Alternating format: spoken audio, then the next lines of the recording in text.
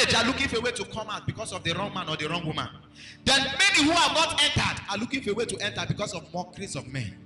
Now these are stories that have spoiled the heart of men. Now people don't longer want to marry. Those who have married are looking for a way to come out. This is a demon from the pit of hell. Because God loves marriage. We are going to take one authority again against any demonic power. Because if that power keeps on prevailing, even you, despite how the prayers you have prayed, you will still look at marriage and say, but look at what this man is passing through in marriage. Should I still enter? That is demonic forces. We are going to pray in the name of Jesus.